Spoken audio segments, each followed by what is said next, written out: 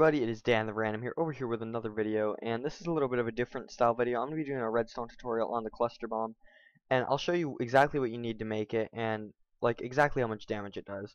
So without further ado, the first thing you're going to want to grab is a redstone comparator. You can look up a crafting recipe for it, because I honestly have no clue. I've made them before, and then you need 7 redstone. But yeah, you can just look that up on the wiki or whatever you need to do. And you're going to need 1 lever, or a redstone torch will work too. If you want to kill yourself, you can use a pressure plate too, but I wouldn't recommend that part. But yeah, and then you need your dispenser, but I'd recommend a lever. It's the easiest way to do it. Or, because you can use a redstone torch, but a button will not work, because you need a continuous time loop, or whatever it's called. I don't really know how to describe it, but then you need 25 TNT. Let's just go 17, 23, 45. Okay, here we go. And hopefully my computer's liking me right now. Okay. So we're going to go over here. Let's see, how's my frame rate? Okay, it likes me right now. Let's go like this. Place that forward, so we no longer have our comparator. Now you're going to build out one, because you can see the triangle right there. Build out one to the right of that one. So now you're going to go like that and then build back. So you're pretty much building a loop around the right-hand corner of it. So then I like to build out 2.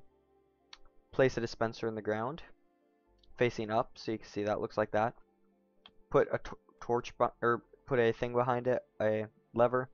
Turn the comparator on. So the way you do that is you right click it again, and you should see this thing kind of lights up and pops up a little bit.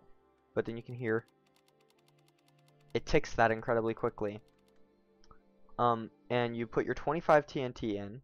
So I'm actually going to do this just all evenly throughout the thing. And then we are going to flip it on, and you'll see how much just pure devastation this causes. Here we go.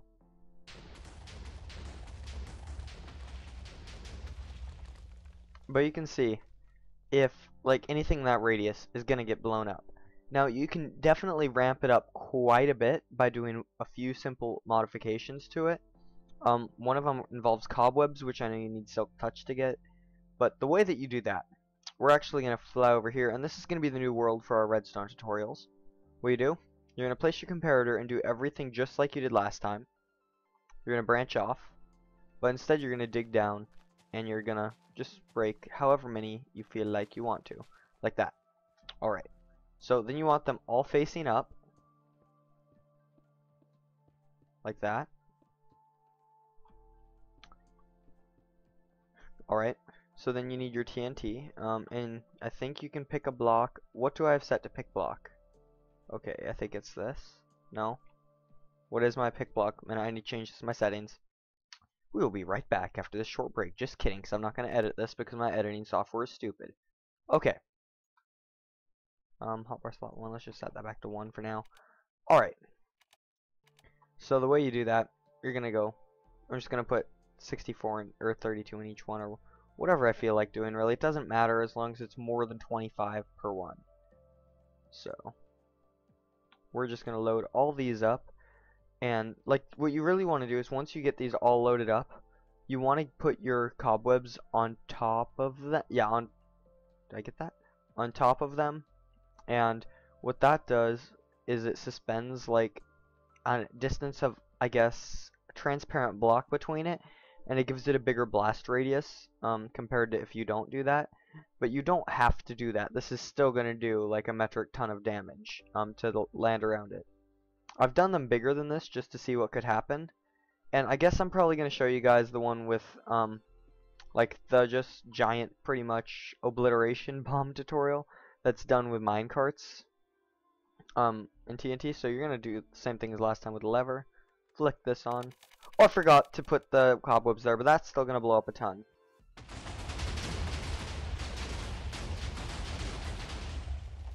But yeah, rip the land around you.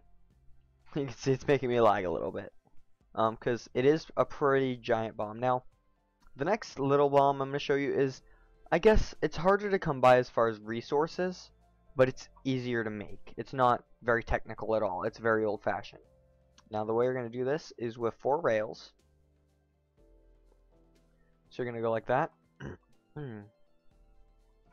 You're going to put, let's just grab a random block, put it at each end.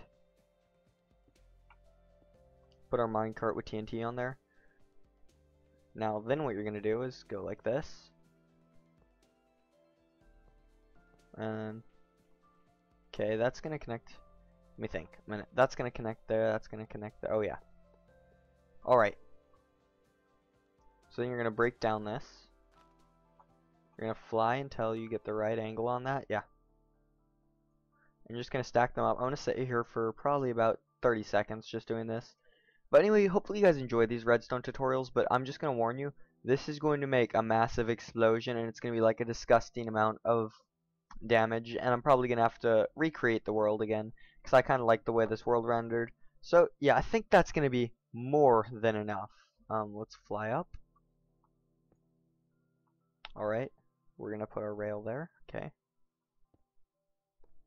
And you're going to die if you do this in a normal world. So let's just, you can see I just, yeah, you don't come back from something like that.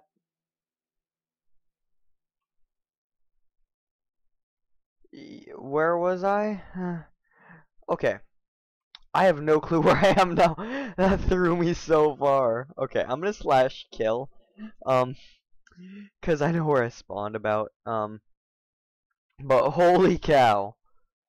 Okay, that's the devastation from the cluster bomb, and that was further over this way.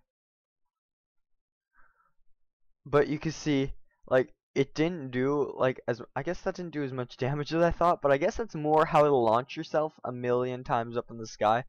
But it still did a metric poop ton of damage in that area, versus one TNT, which just clears out a little area. But anyway, guys, I hope you enjoyed that little redstone tutorial. I mean, who doesn't enjoy just blowing crap up once in a while? Because that's always the best way to spend your day. But anyway, I will see you guys all in the next video. Hopefully you enjoyed this, and if you want to see more, do hit that like button down below. It is very appreciated. If you are new, please do subscribe as well. It would mean a lot to have your support and your future views, and you getting to enjoy my content hopefully in the future. And I will see you guys all in the next video, everyone. It is Dan the Random signing off. Goodbye.